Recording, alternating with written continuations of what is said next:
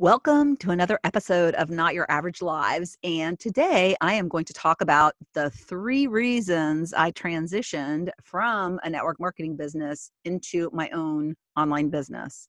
Now, before you watch or listen, I say watch because I'm starting to do video podcasting based on an idea I got from a recent podcast guest, Sandy Viteri.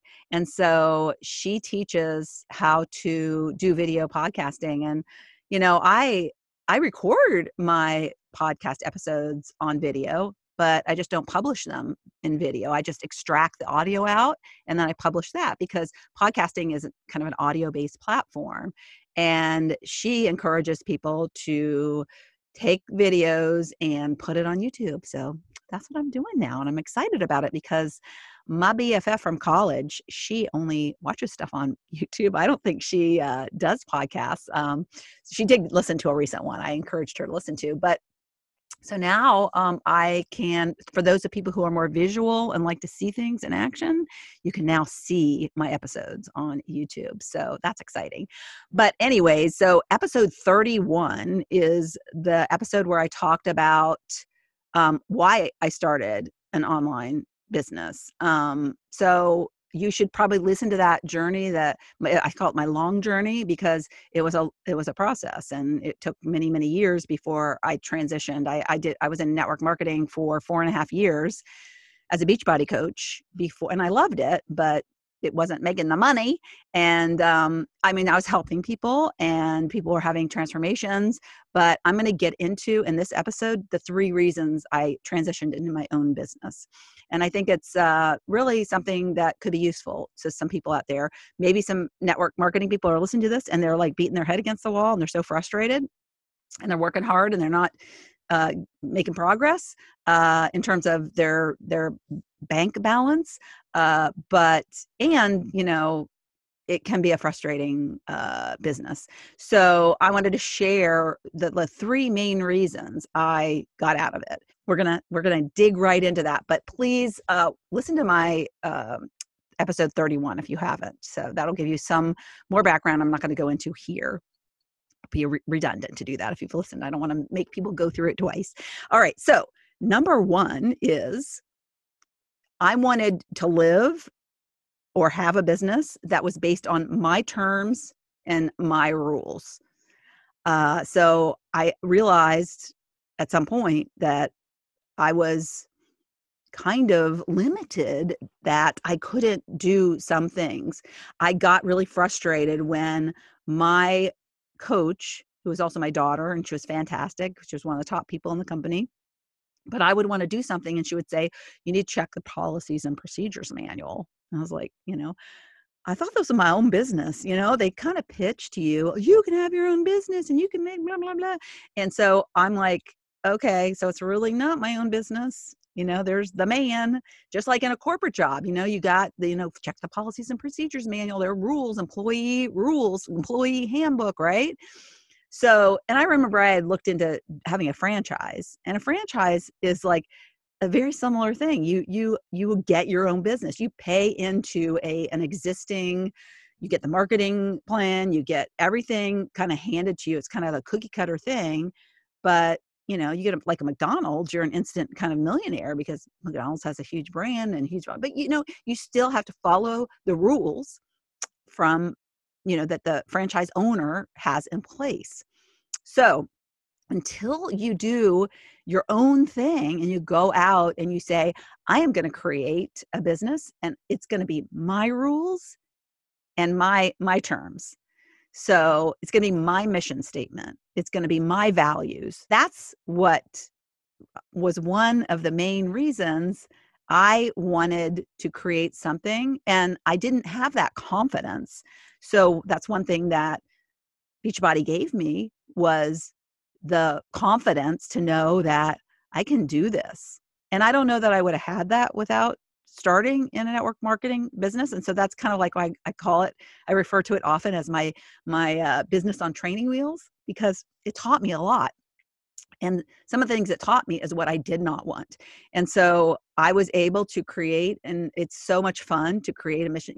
When think about it, and when you're in a corporate, if you've lived a corporate environment or been in a corporate environment, you have a mission statement. And I worked at America Online, AOL, it was America Online when I started, but AOL, we had the best mission statement. And as an employee, you want to get behind, you want your employees to believe in your mission statement because they will, die for it. They will like carry that banner of that mission statement. So you want to find people that like employees and you want to really make sure they understand what's behind the why behind the mission statement. And so when you do your own thing, you get to create that and you get to find the people that really believe in it as well. And so I got tired of having to go refer to the policies and procedures manual and not be able to do, like, I wanted to create a course and I wanted to teach something other than health and fitness because I really started getting into personal growth and mindset stuff. And I had a free challenge that I was meeting people to potentially have them come in and do the health and fitness with me. And it was mindset based. And I got such great feedback and met a lot of people through that entry point. And I wanted to make that a course and I couldn't. I had to go look at the policies and procedures and I couldn't. And I was like, that was too confining. And I thought, why am I doing this? So that was the number one. Number two is I wanted my money. I wanted 100% of my efforts. And it's interesting because the network marketing model is you'll make a ton of money, you'll make $1 million. And that's a very, very like 1% of who gets into the network marketing business. A lot of the reasons are because people come to distributors because a lot of people become distributors for the discount because usually the carrot is, well, you can get these products because you start as like kind of a consumer of products and the products, you can get cheaper if you're a distributor. So they kind of like reel you in. So, the 1%, is usually based on everybody who's a distributor, not just the people who are working the business, but very few people are able to work a network marketing business and make it a full-time job or cover the bills, so to speak. And I was making six figures in the corporate world. And so for me to really want to leave the corporate world, I had to see that I was going to be able to make six figures. So that was kind of my mindset. But in terms of the money, it's like, and every compensation plan is different for every network marketing company. And I'm only familiar with the one that I was in, but I was not getting much of the cut, and I was working hard. And in the end, and where you really make the money is you recruit other coaches and then they sell stuff and then they recruit other coaches and they sell stuff. And it's very similar to like a sales organization. If you think about somebody who's selling whatever it may be, selling products, selling copiers, selling computers or whatever. Our next door neighbor in one of our houses, he was a Dell salesperson. He made tons of money, but you just you become, you start as a salesperson, you rank advance, then the salespeople that are under you get a cut, so very similar model. So what I found was the network marketing business was really, I was a recruiter and it was a sales organization. And was that really what I wanted to do?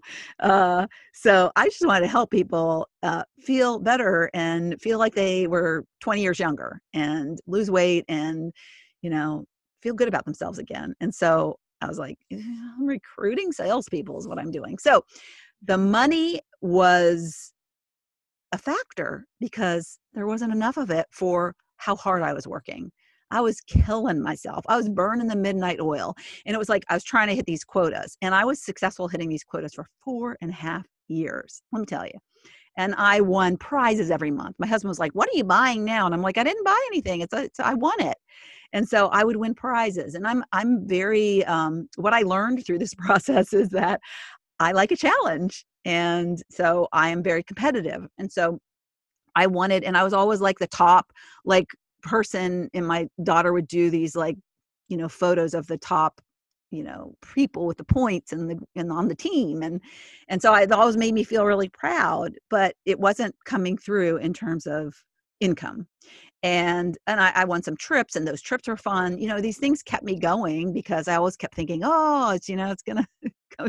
But their rules, their money, it's like, okay, that was the second thing. So I wanted to have whatever hard work and sweat equity I put into something, I wanted to be the one who got 100% and let me decide what to do with that. Maybe I'll donate some. And it's funny too, because since I've been on my own, never when I was a Beachbody coach, since I've been on my own, I've started donating to St. Jude's, and I'm sponsoring an AIDS orphan in Africa. And so I do this. It's like every month I have money that goes to these things. And so it's my money. I get to decide what I'm due. So, and I choose. And so my mindset around money is so much different now. So number 3, my why.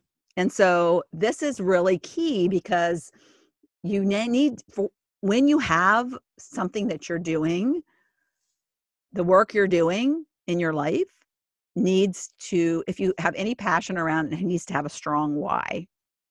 And so my why became bigger than helping people lose weight and helping people feel like 20 years younger. My why was that for a long time as a Beachbody coach. I call it my limited why because I wasn't able to think bigger. I never dreamed bigger. I was, okay, and I've talked about this before, my logical brain. I just, kind of fell into the Beachbody business just through coincidence and opportunity. My daughter, like I said in episode 31, she was a Beachbody coach. She introduced it to me, and I was like resistant at first, and I was like, finally, okay. And I did. And then I felt good. And then I was like, it was like a process, a journey, right? We all go through, evolved into this like, oh my gosh, I love it. I feel so good and I want to help other people. Well, my why was helping people feel like I felt. But it evolved into, I want people to have the job of their dreams. I want to help people find why they're here on earth. And in my Beachbody world, it could only be as a Beachbody coach. I couldn't help people do anything but be a Beachbody coach. And being a Beachbody coach is not for everybody. And why should, when I realize that it's their terms, their rules, and a lot of their money, not my money, not my rules. And I started realizing that I didn't want that for other people. I was like, well, if I bring them in as a Beachbody coach, then they're limited, just like I'm limited. And I don't want that. I want people to figure out what sparks them, what lights them up inside. Let's get that ignited, and let's figure out what your business can be, what your rules can be, so you can get all the money for yourself and you can decide what to do with the money. You can decide who to hire. You can decide how much to pay them and to reward them when your business does well. And you can donate to whoever you want to. We would have these things, fundraisers for Beachbody, and it was always a good cause, but, maybe it's something I didn't want to donate to, but, as a part of that cause because I was a Beachbody coach. So those are my 3 big reasons why I decided and had the kahunas to branch out on my own. And it was really just a realization of, it was a limiting opportunity. And I wanted a sky is the limit opportunity. And the only way I was going to get that was to create it myself. And then once I listened to my heart and stopped listening to the logic brain or the limiting beliefs that you don't have what it takes, or you don't have a college degree, because that was always been a limiting belief of mine. So once I got past all that and I was focused on who I could help and what it could be and what I could do, there was no question about what I was going to do and what choice. It was just a matter of, okay, what's the next step? What do I need to do? I need to hire a coach. I need to learn. I need to take a course. I need to learn. I just need to get my master's online degree in how to start my own online business. And so, and a lot of it I had because I had a training wheels business, right? So I kind of was already operating in the online space as a business owner, but it was just with a network marketing company, not on my own. And so that is the main, well, those are the three main reasons why I transitioned into my own business. And just to recap, it was I wanted my terms, my conditions, my rules. I didn't want to have to go to a policies and procedures handbook to find out what I could and could not do as a business owner. I wanted my money. I wanted my efforts. I wanted to be rewarded financially 100% for my efforts. Put it that way is the best way to put it. And my why grew. My why no longer fit into the world of the network marketing business I was in. And so honestly, if I had dug deeper, my why probably would have been what it evolved to, but I didn't allow myself. I just went with the flow. It was like always just doing what kind of like fell into my lap and not really taking a step back and getting quiet and getting in touch with my internal self.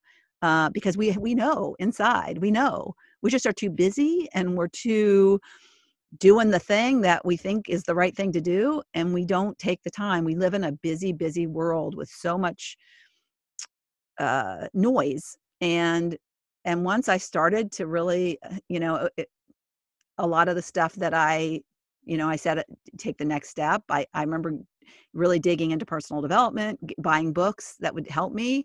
And so much of what I was learning was take time, journal, get quiet, meditate, and do all that. Because once you start to do that, your why will expand and you'll uncover those layers that really ultimately lead you to what you're meant to do and what that true purpose is inside of you.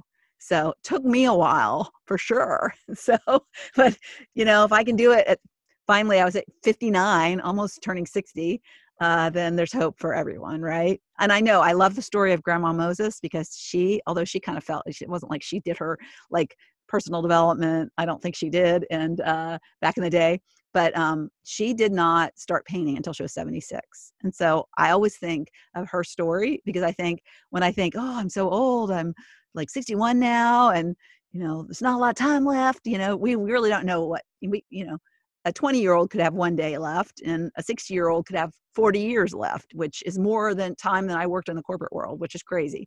So we can't think about time, really. We have to erase that from our mind.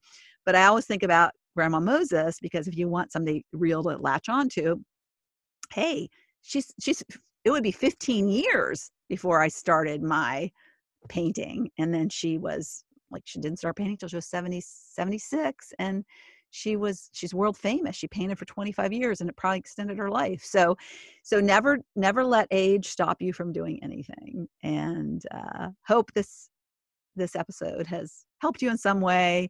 And ultimately, I would love for everybody to find their true purpose and get to work on it. All right. Adios. Thank you so much for tuning into the Not Your Average Lives podcast. If you haven't yet, make sure to subscribe on iTunes if you have an Apple device. You can find free resources and learn what else I have going on at the moment that might interest you on my website at notyouraverage.grandma.com.